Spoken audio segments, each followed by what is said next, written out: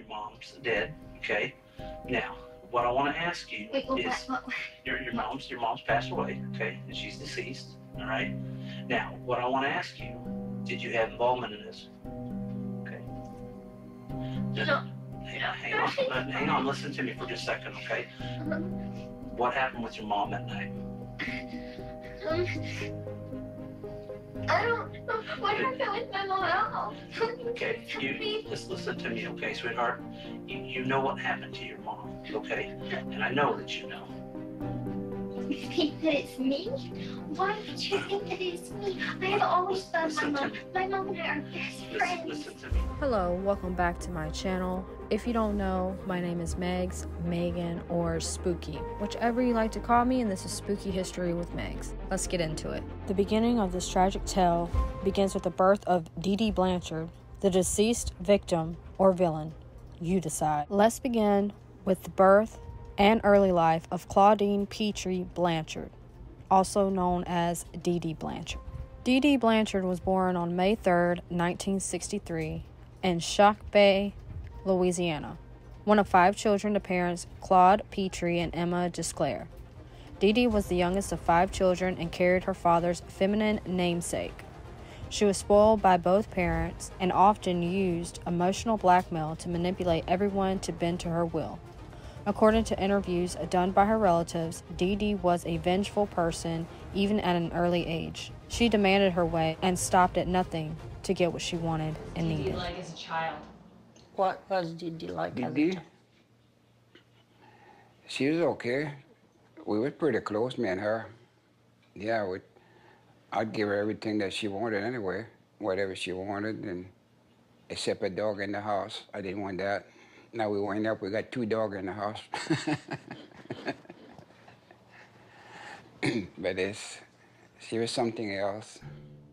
Her teen years began her petty crimes lifestyle. She would shoplift and often stole money and treasured items from her siblings as an act to pay them back if she felt slighted. She was the only child that slept in her mother's bed. The rest slept on their own. It was believed that she was her mother's favorite, and that's why she got away with so much as a child. Her father promised her that she would never want for anything. He kept his word, and thus began Dee Dee's quest to get what she wanted, when she wanted, no matter the cost. As she grew into adulthood, she began stealing and writing bad checks. Even her family members began to dislike her. According to Yes. Dee Dee, yes. Yeah, she got what she deserved. And all the brothers and sisters don't care about Dee Dee no more. Gypsy, she got cremated. She said, "What you want me to do with the ashes?" Everybody said, "I don't want her. I don't want her." Flush them. I told her, "Flush that in the toilet." They want. Her sister said, "Flush that in the toilet." She said, "We're gonna bring that in." She began these petty crimes and developed a knack for lying to cover her crimes and anything else she didn't want the world to know. In 1990, when Dee Dee was 24, she met a young Rod Blanchard who was 17 at the time. The two dated, and in the infancy of the relationship, Dee Dee became pregnant with their daughter, Gypsy Rose. Living in Louisiana and being brought up in a small southern town, Rob proposed to Claudine, and they were married soon after. The marriage failed only 3 months later when Rob realized he was not actually in love with Dee Dee. They soon divorced, and Rob paid child support for his daughter every month, and during the last few years he paid up to $1,200 per month until Gypsy was 18 years old. Rob in the beginning was allowed to see Gypsy and speak with her over the phone. As time progressed, Dee Dee would soon start to make excuses that Gypsy couldn't meet her father due to illnesses that started early in childhood. She eventually cut all visits out because of Gypsy's strict medication schedule. What illnesses did your mom say that you had? Asthma, epilepsy, hearing impaired, vision impaired, fed with a feeding tube, paralyzed from the waist down, slow, so retardation, and among other things. I just can't remember them.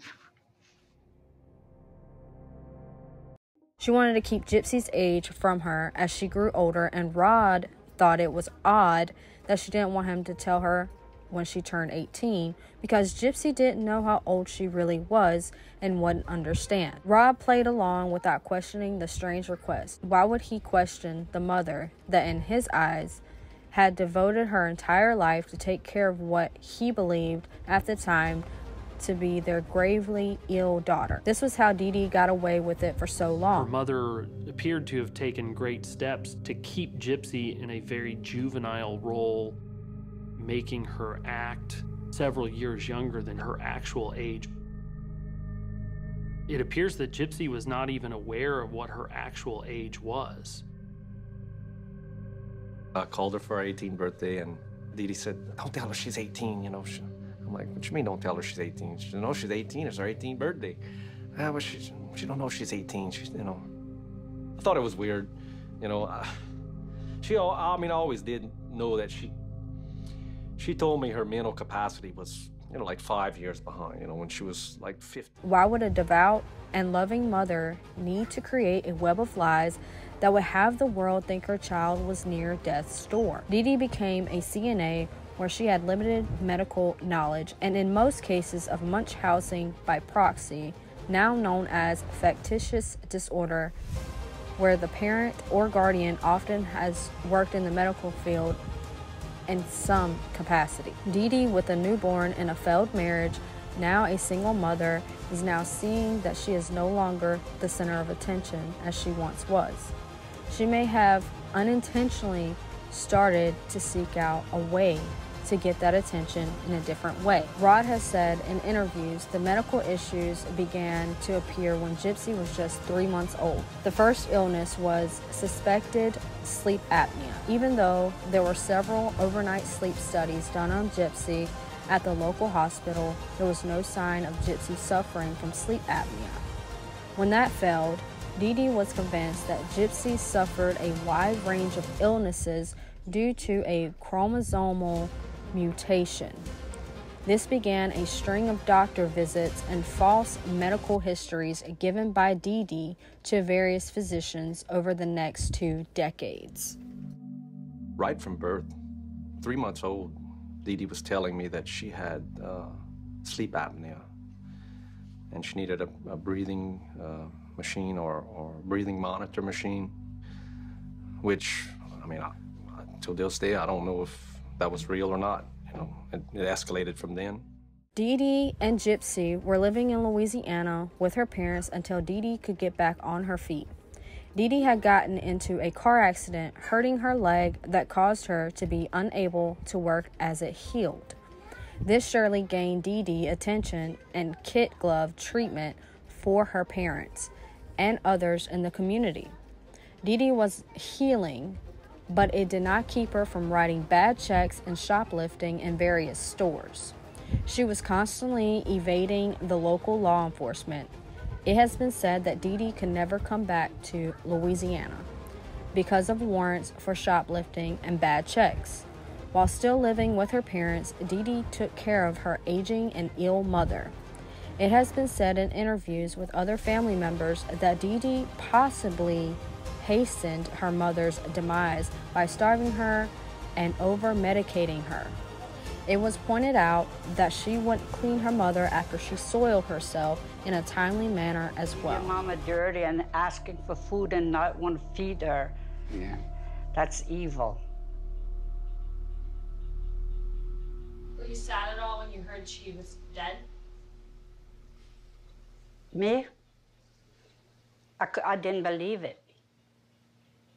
It didn't. It just didn't sink. It took a few days before, you know, I didn't believe that she was dead. I thought it was another one of her Dee Dee was trips. starving her. Like Dee Dee wasn't giving her anything to eat.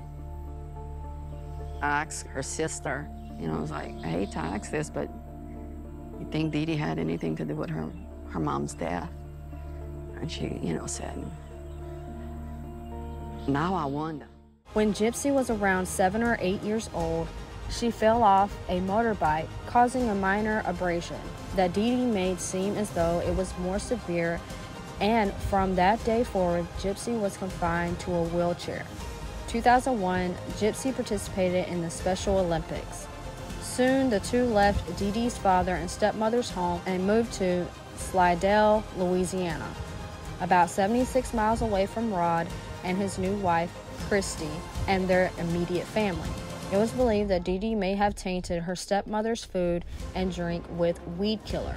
No charges were ever brought in that case because Dee Dee had already moved far enough away that she posed no real threat to her stepmother. The stepmother was bedridden for 9 months and almost died. She soon recovered after Dee Dee moved. Wherever she went, she was doing all kinds of stuff. She was poisoning my stepmother. Supposedly she was giving her some Roundup in her food and stuff. She was putting some poison in my food, the same thing she had put in the plant. And she wound up, she stayed 9 months in bed. After that, she couldn't get up. I didn't think she was gonna make it. There was nothing she couldn't get away with. Dee Dee did, however, continue her small petty crimes of shoplifting and writing fraudulent checks in her new city, but she was saved by a little storm named Hurricane Katrina that destroyed most of Louisiana. So in 2005, Dee Dee and Gypsy Rose needed to be relocated due to the destruction of the aftermath of Katrina. They moved to their final city and state, Springfield, Missouri.